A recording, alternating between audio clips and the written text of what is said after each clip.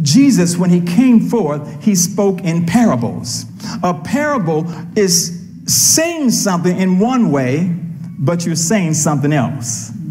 You that got children and stuff, you know, when mom and dad is talking, you kind of talk around certain things when you want to talk about certain things. And mom knows what you're talking about, and dad knows what you're talking about, and you guys give you guys that little wink and stuff, and you know what's going to happen. Praise God. They don't, but the kid don't even know. And you can use all kinds of little parables and metaphors and stuff, and the kid is just there. Don't have a clue to what's going on. So it is in the kingdom of God. Most of the people in the kingdom of God are still babies. They want to stay there, and they don't have a clue to what Father God, Mother God is saying. They have no clue to what is taking place. And so Jesus came and he spoke in parables. And the Greek word for parable, it means dark sayings. It means wayside, to deviate from the meaning.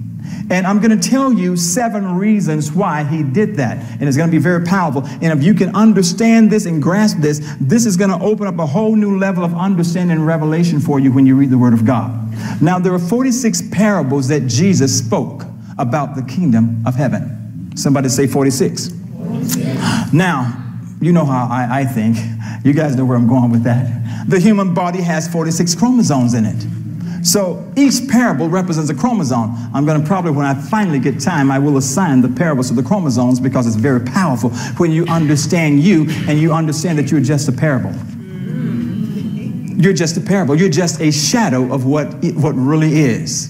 You don't really know who you are. We don't really know who we are yet. We have some ideas. The Bible says it does not yet appear what we shall be, but we know that when he appear, we shall be like him, for we shall see him as he is. Not as he was, but as he is. And so you're in that place where you're learning how to see the appearance of Christ in you and each other. And the more those scales fall from your eyes, that was very prophetic the way that God set this up this morning, because the message is going right there with the vision and stuff. You know, the more the scales fall from your eyes, the more you see of him. Now, the more you see of him, the less that there can be of you, because I must decrease and he must increase.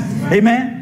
Hallelujah. And so we have the 46 parables of the kingdom of heaven, because you are a parable, and it represents the body of man put together to express the kingdom of God. You were born at such a time as this to express God's kingdom and to manifest his kingdom on the earth. Thy will be done, thy kingdom come, God's kingdom coming forth within you, righteousness, peace, and joy in the Holy Ghost. But way, way, way beyond that, something we won't really get into this morning. And he gave us 46 of those because he's building his temple. He's building his temple. It takes 46 chromosomes to build the human temple. He's building his temple. Now, Matthew chapter 13 explains this, and I'm going to just quickly go through this in Matthew 13. You don't have to really go there if you don't want to. But Matthew 13 is the most important parable in the Bible that Jesus spoke. It is the most important. Matter of fact, Jesus said it's so important, and I think Mark 4:13 or somewhere around there, he said it's so important that if you don't understand this parable, you will never be able to understand all the other parables. And that's what Jesus said. He says, if you don't get this one, you won't get the other ones, because this is the key to unlocking the parables and the mysteries of the kingdom of God. And this is just a simple parable that we think of, the seed and the sower and the seed. While Jesus is out there preaching, he sees this guy out sowing seed, and so he starts to preach a message about that, you know, okay? And but it is so powerful. Now, and the disciples ask Jesus a very, very important question. Now, before we get to that question, parables are... Let's just get to the question. Verse 10 of chapter 13, it says, and the disciples came to him and says, why do you speak to them in parables? See, because he had just finished multiplying fish and loaves and all of these wonderful miracles that he had done and stuff. And he spoke to them in parables. Why? Because he knew that they were only interested in the fish and loaves. Only how you can bless me, what you can do for me, and what I can get. Jesus Santa Claus. Amen. That's what they were interested in. And so and then there was like these 70 others that he had anointed and stuff. These guys were more so interested in, you know, I want to be the top star evangelist, top star apostle or prophet, and things like that, you know. They didn't even hear the mysteries of the kingdom. Although they had the power, they were demonstrating, they were casting out devils. They came back and said, look, I cast out so many devils. And he says, don't rejoice because, the devil's cast out. Rejoice because your name is in heaven, okay? And then there were the 12 there. Amen, there were the 12 there. And one of them was a devil. I know that Jesus traveled with a devil. That's what the Bible says. Okay. And matter of fact, he even called Peter Satan at one time. You need a Satan in your ministry. You need the devil. Judas was necessary, and I'm not going to get into that. I want to. I'll just touch on a little bit. I'm going to pray for Judases for this ministry. See, Judas was from, I'm sent to, I'm going to just redeem Judas, okay? Because he's been put in such a bad light. He's been mistreated, misunderstood. Poor Judas. I feel sorry for Judas. Amen. Okay, Judas means praise of Yahweh, all right? And so how many know that Joseph had a brother named Judas?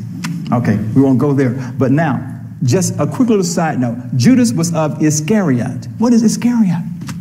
There was a town where they traded. He was a businessman. He knew how to trade the anointing. He knew how to generate wealth for the church, for the kingdom of God. Tell the person next to you, say, we need some Judases in here. Do you understand what I'm saying? He understood that principle. I won't get into that. I'll say that maybe next time I come, or something like that, you know. but anyway, he understood that principle. And the whole thing with him betraying Christ and stuff, it was all to get money for the church because he didn't expect them to actually take him. Because he had seen it many times happen. They'd come for him and Jesus just go right between them. You know, he had disappeared. Or, stuff like that. So he didn't expect them to actually get him. He was ripping off the system for the church. Somebody pause and think about that. Okay, we won't go further with that. But anyway, parables. He says, why are you speaking to them in parables? And Jesus said this, because unto you, this was Peter, James, and John, the inner circle, unto you it is given to know the mysteries of the kingdom. Unto you, you have been called out, a church out of a church, a people out of a people. That's why you came to a place in your spirit, and some of you that may be watching, you just don't fit in religion anymore. It's not that you don't fit in church, and sometimes we misspeak that, oh, I don't like church anymore, I don't, it's not church that you don't like, it's the religion, because Jesus Christ has been misrepresented by the church. And so you're fed up with that, and so what you need to do is just get out of the system. But God has a church, a called out ones, which is not a building, but it is people that are gathered together, that are drawn upon that anointing so that they can manifest Him. Okay, and so praise God for that. So he says, unto you it is given to know the mysteries. And so that's why you were here. That's why you went through what you went through in some of the places where you were. That's why some of you were beat up by shepherds, kicked around and abused and ripped off, manipulated and all that stuff, living under fear and legalism. God was trying to get you out. Somebody say, get out. Yes, thank God that you guys are into a place where you're free. Now, okay, so he says, unto you it is given to know the mysteries of the kingdom. So number one, parables are given so that the truth can be revealed. It is to create interest. To create interest, because most people, they don't have an interest in the things of God because of the natural mind that is totally opposed to the spiritual things. And it's confusing, it's foolishness for people to gather together, to jump around and do all the stuff that we were doing here this morning. What are these people doing? This is life for us. Amen. We're having fun. Amen. We're being infused with the life of God. We're being empowered when we come here. We leave out of here a different way. We're being changed from glory to glory to glory. Okay. And so parables create that interest. Number two, it is to make known new truth. Parables are given so that we can search out and find new truth. It is not new to God. It's not like quote unquote new age, but it is new truth, new to you, something that God is revealing right now. Rhema word, okay? Number 3, parables are given to make known the mysteries by comparing something with something that you already know. So the people knew about farming there in that community. So he says the kingdom of heaven is likened unto a man sowing seeds. He went to where women were cooking and baking and stuff. And then he did another parable. The kingdom of heaven is like a woman kneading bread. He went out there by the lake where they were fishing. The kingdom of heaven is like a man that's out there fishing and he throws a net. Then he goes by where the business people are and the bankers and stuff. The kingdom of heaven is like one that's using a treasurer and a steward that hires people and things like that. So he went to wherever people were and he made a parable showing them what the kingdom of heaven was likened unto, using something that they could identify with. And so the Holy Spirit uses something that you can identify with to bring you to your next level of revelation and understanding. Hallelujah. Now, the thing is, you do not want to limit yourself or other people. Just because somebody does not see what you see, it's okay. They don't come from your background, maybe. They didn't have the experiences that you had. And so God is only using something from their frame of reference to show them something. Okay? So, now, number 4. Parables are used to conceal truth from those who are not interested and rebellious at heart. That's Matthew 13, verses 13 to 15. Jesus says this. He says, therefore speak I unto them in parables, because seeing, they don't really want to see. Hearing, they don't really want to hear. They just want some religious, fluff or something. Tell me something I already know. Don't make me think about anything. Just give me the ABCs a million times, and still get it wrong. And in them is fulfilled the prophecy, which says, by hearing you shall hear, and by hearing you shall hear and shall not understand, and seeing you shall see and not perceive, for the hearts of these people are gross. So it depends on your heart, just like the 4 soils, the 4 levels of the parable there. There are some that are wayside people. Somebody say wayside. Okay. There are some that are sunburned. Come on, somebody say sunburned. Okay, because they didn't get, covered up and everything. And so, the sun rose up and they got burned, Persecution and stuff came, they got burned. Those by the wayside are those that just, they got excited for a little bit, but they just kind of like fell by the wayside. They went, back to the world. They got, they got a little touch, maybe got a little healing or something. Okay, now I got what I want, so I'm going to go back. All right. And then there are those that are choked out.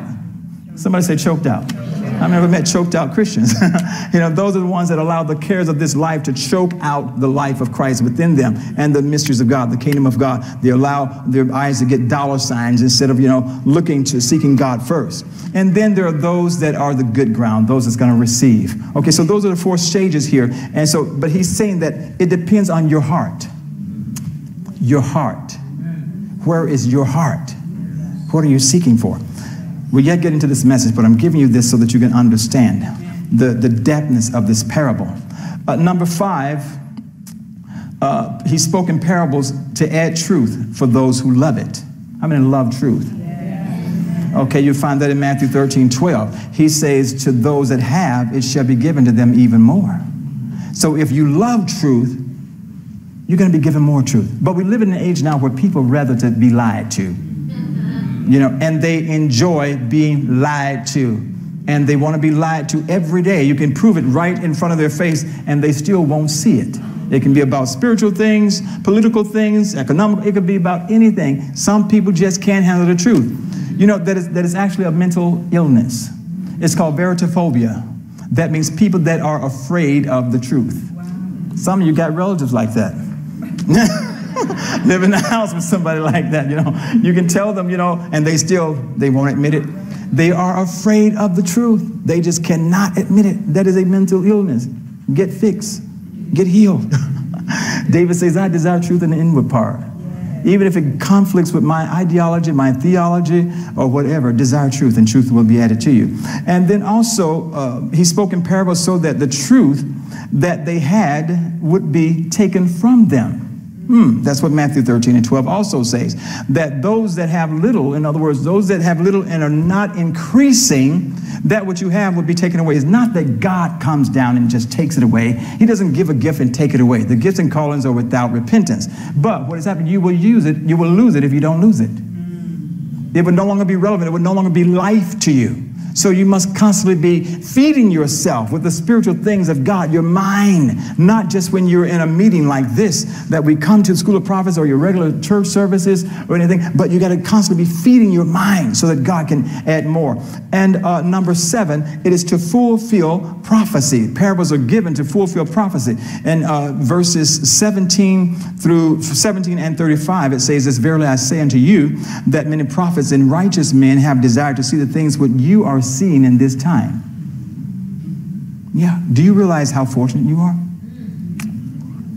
I would say over 95% of the churches in this country on today would not be open to the stuff that you hear in this house. It would be classed as false doctrine, heresy, new age, what is this, demonic, and all kinds of crazy stuff, because they don't desire truth. They desire to be lied to. Okay? And so he says, for many people have desired to see these things which you are seeing and don't see